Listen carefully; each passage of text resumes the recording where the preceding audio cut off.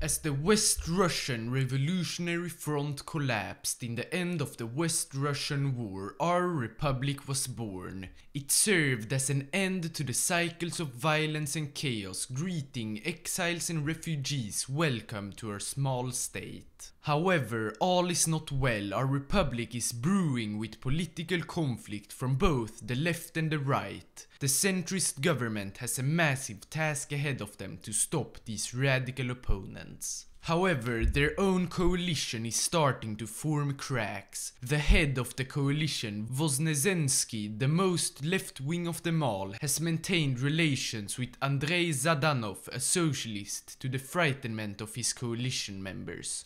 But to retain power, Voznesensky decided to accept their problems with Andrei and promised to break ties with him once the time was right. With regained strength in the coalition, they managed to pass the 1962 budget, opening the road to several important acts, such as the Infrastructure Repair Bill, surprisingly passing through with the help of the right, which managed to drive through their penal labor plan, and the Comprehensive Zoning Reform Bill, also passing with the help and influence of the right. This has led to some worry among the coalition, but it was all overshadowed by a bigger event. A new charismatic communist candidate has risen up as a new enemy of the state, and with several paramilitary groups under the control of Suslov, the government decided to put their efforts on dealing with the communists. Investigating and cracking down on the new candidate and observing their paramilitaries to try and uncover their plans.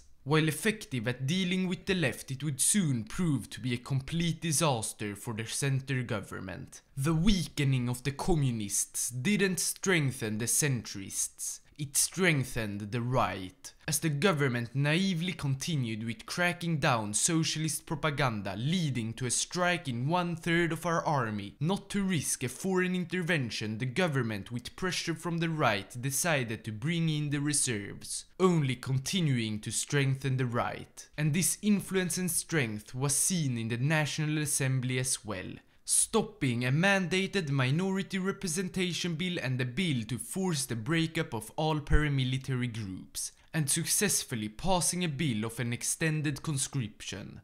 Back on the streets were an increased activity of right paramilitaries cracking down on anything left, and a new leader of the fascist party has finally opened the eyes of the government. But it is too late now. A split in the Social Democrat Party has rendered them powerless. New laws and bills have been impossible to pass now that no one holds a majority. But no one cares. Every party is preparing for the upcoming elections.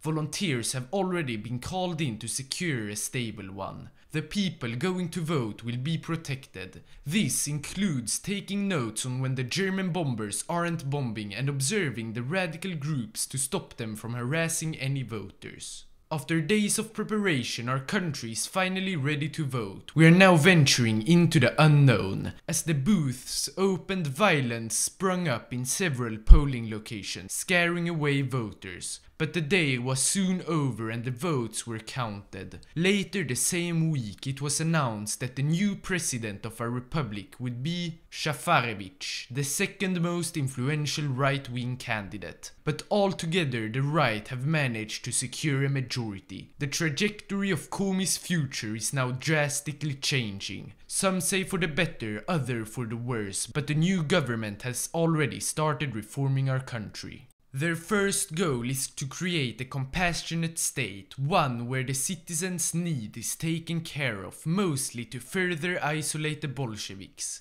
The biggest reform in their reform packet is that of social programs. They plan to assist hard-working laborers who are approaching retirement. But everything isn't so wholesome. They've begun cracking down on trade unions, all to end the Bolshevik legacy. But they went further than this. As they entered power, they promised to tear down the corrupt democracy and replace it with a pure and stable nation. The first step in this was of course to target Suslov and his communists to end their threat to the leadership. Using emergency power, they called out the Communist Party as terrorists and completely shut it down, finding and killing Suslov after a week. But words have spread to the government that several military commanders are preparing a coup in retaliation. To combat this threat, our defense minister appointed several sympathetic generals that immediately started dealing with the generals loyal to the Communist Party. They were all sent to court and soon punished to death.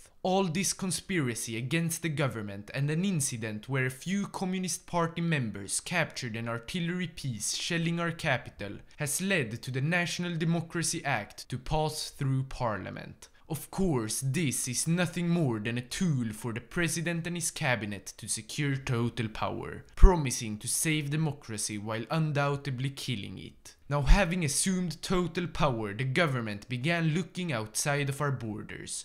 More money will be spent on our military, and investment into our industry will prepare us for the campaign to reunify Russia. Let it begin. We will now be known as the Provisional Government of Russia, and our first and foremost goal is to unite West Russia and then all of Russia. However, with complete power, the different parties in the government are beginning to fight each other. There is of course Igor Shafarevich, our president and the most moderate wing of the alliance. Then there is Lev Gumilyov, the pioneer of the right wing in our republic, promoting the idea of Eurasia. Ivan Serov, a former member of the Communist Party, having now turned to his own ideology of Urdo-socialism. And then lastly there is Sergei Taboritksy, wanting to return to the supposed righteous path of Tsarist Russia. Still, this conflict is only in the shadows. To the outside world, the right coalition is more united than ever and ready to go to war. The conflict over West Russia has already started with the Vyatka-Perm War, so the government decided to begin as well.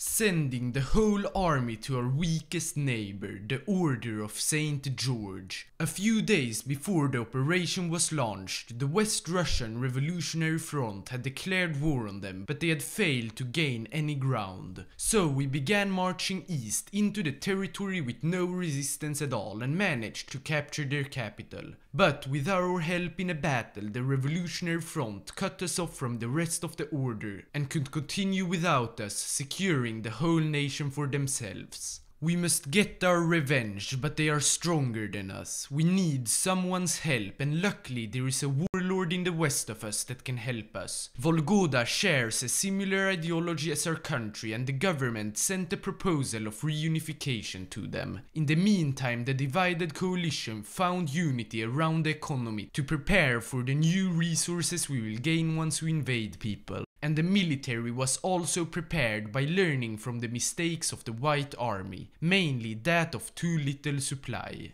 A few days after the Revolutionary Front had sent an ultimatum to us, Volgoda arrived with a response, announcing total unification between our two states and militaries. We are now about as strong as the Revolutionary Front and more than ready to destroy them. And as I said that, they declared war. Probably not expecting our annexation of Volgoda, they had no divisions in the area and we could start to march north towards Archangels, their capital. One single unit was seen fighting back, effectively pushing back our single tank division only to get encircled by neighboring forces. Continuing north, our divisions arrived to Archangels, sadly meeting resistance in the city. As of now, the war has gone brilliantly, but we need to hurry. Rumors of an attack is spreading. So we quickly continued by encircling Archangels, but failed several times to enter it. And then it happened. Vyatka declared war on us, forcing us to deploy 7 backup divisions. And back to the north, the situation was also deteriorating with the revolutionary counterattack. But our brilliant generals outmaneuvered their forces that to encircle 2 of ours had left Archangels completely open.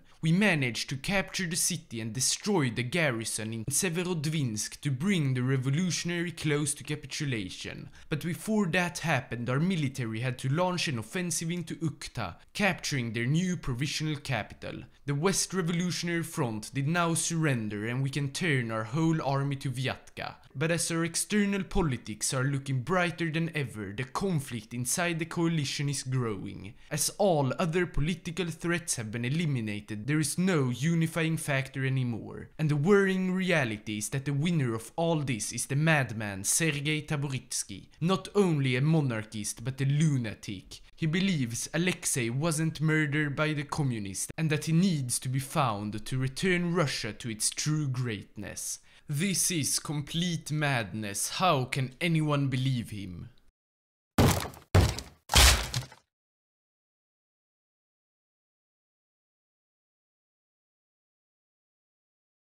Taboritksy will pave the way for Alexei to return by returning Russia to the righteous path.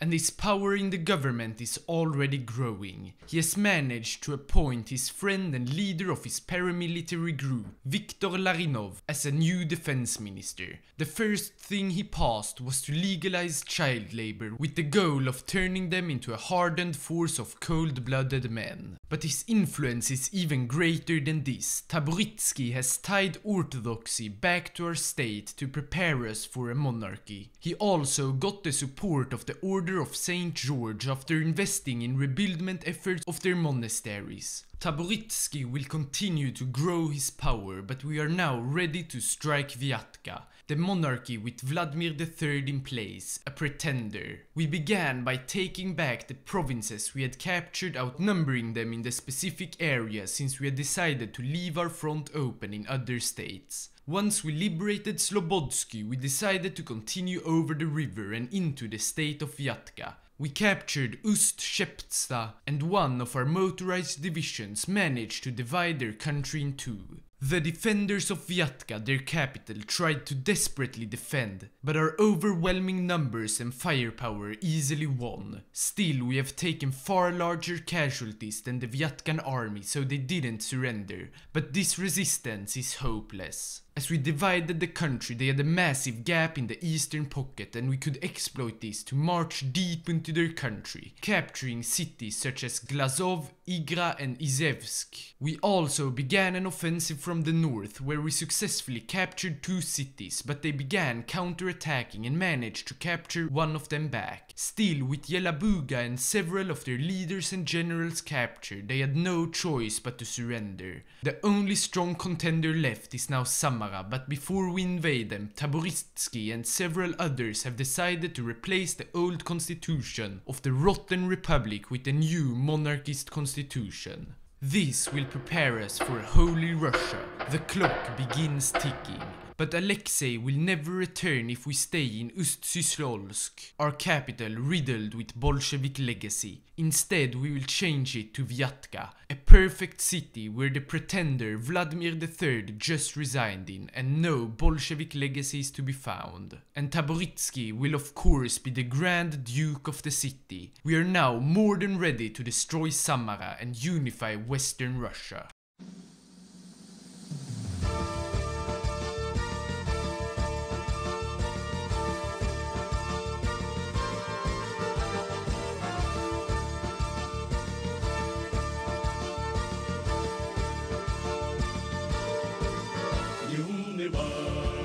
Не падай духом, Господь рассеет царство тьмы, и вновь прилежным чутким звуком наш русский гимн услышим мы.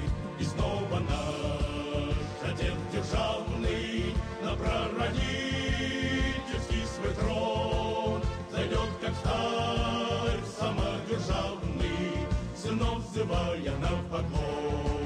They are defeated, Western Russia is ours, but before we can proclaim our new state, one last convention has to be taken place to decide the ultimate leader of our state. The destiny of Russia has to be decided, and the answer is clear. Taboritksy has triumphed. Long live the new Tsar, he will pave the way for Alexei to return. The imperial regency of Western Russia has been established. Yet there remains so much to do. The unholy degeneracy of our state has to be cleansed for a pure Russia to rise out of its ashes, and for Alexei to finally arrive. With the help of the Burgundian system, system, an ingenious creation of God. We will cleanse Russia of impure races and secure it for the true master race. But the forces of evil are striking back. The clock has already struck the first hour. Midnight must never be allowed to come, so we must deal with them. The Okrana will rise from the dead, and the regent's visions will guide them to the evil. Eyes in every house, our knowledge of the devil's acts will grow, and with this knowledge we will be able to stop it. The lands of Russia will move towards absolute purity. The gulags will be repurposed, now camps for Bolsheviks, not their enemies. But the regent can't fix this alone. We will set bounties on the parasites to mobilize the ordinary people. But we must remember why we are doing this. We must place our trust in Sergei Taboritksy so he can restore the rightful throne of Alexei. When our immortal sovereign is found, he will reign Russia for all time. And naturally, every Tsar needs a trustworthy court, but right now it is not so. Pyotr Shabelsky-Bork, an old friend of Taboritsky, has started speaking with the forked tongue of Satan, who will immediately be replaced. We have now accomplished so much here in the West, yet there remains so much to do.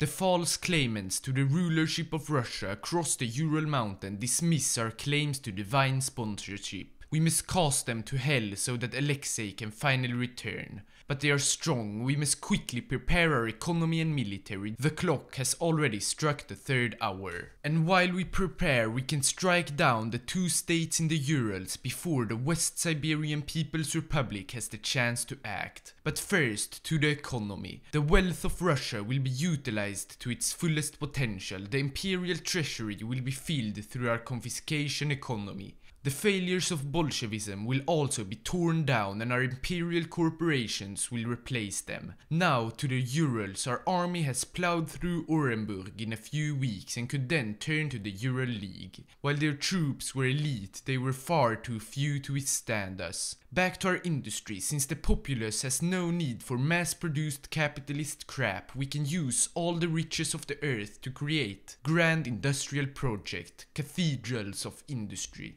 Our focus can now turn to the army and then we can strike east at Khrushchev. Our conscription will be enlarged with loyalty in mind, strength in body and purity in soul. And they must remember there is no international law. The chemical weapons of Syktavar are God's gift. They must be used and expanded. As the clock struck the 12th hour and our region had succeeded in absolute purity of Western Russia, we started prepare for the Ural War, developing supply chains, raising reserves and infiltrating their intelligence services. Our 500,000 army was soon ready to strike. Our regent commanded the army to begin and the invasion started. We effectively slain the Bolshevik troops. While we had problems in the Urals, we easily broke through from Magnitogorsk without meeting much resistance. Chelyabinsk was captured and our motorized divisions continued towards their capital. With surprisingly no divisions defending it, we could enter it and destroy all Soviet degeneracy, capturing and destroying Lenin's body. We could now turn back towards Sverdlovsk while one division marched towards Omsk. The resistance around Sverdlovsk was tough, but since we advanced from the west, east and the south, they had to spread out their troops thinly, allowing us to gain ground and soon capture the city. While they didn't surrender immediately, Khrushchev had already fled the country and the small resistance that was left fled into the countryside. No longer are we the Imperial Regency of Western Russia, we are the Holy Russian Empire. Our mandate from heaven has been expanded, but this new land is full of impurity. A second cleansing will have to take place. But we have faced another problem as well. As the clock continues moving forward, people are beginning to doubt us, mainly the church. They will have to be dealt with too, but first Western Siberia. The Caucasian method will begin to be used. The impurities will be forced to bolster the outputs of our farms, factories and mines. But this won't fix everything. Chemical terror bombing could, and the fires of redemption surely will. We can now now turn to the war within. The false shepherds, those who promise their loyalty to us but still are corrupted by Satan, must be cleansed. And the lying parts of our own security forces whose goal is to purify Russia will also have to be purged. A new purity order will be formed to inspect all parts of our state and the church. Those corrupted by evil will be destroyed. Holy Russia is now the true kingdom of God on earth. All we have to do now is to unify the rest of it, and then Alexei can return. We started developing even more weapons of mass destruction, starting our nuclear program and further developing our chemical weapons. But despite the knowledge of God helping us, our scientists weren't at all ready with our nukes as Taboritksy announced further expansions. The clock has already struck the 16th hour. Alexei will be found, beginning with the invasion of Kazakhstan. If they won a single battle is questionable. Those who stood their ground and fought back were immediately destroyed in the name of God. We even tried out some of our new weapons, and as we arrived close to their capital, they surrendered, not daring to face our wrath. About a year after the invasion, we had finished preparations for the last battle. The Siberian Federation will be destroyed and Russia will be unified. Then Alexei can return.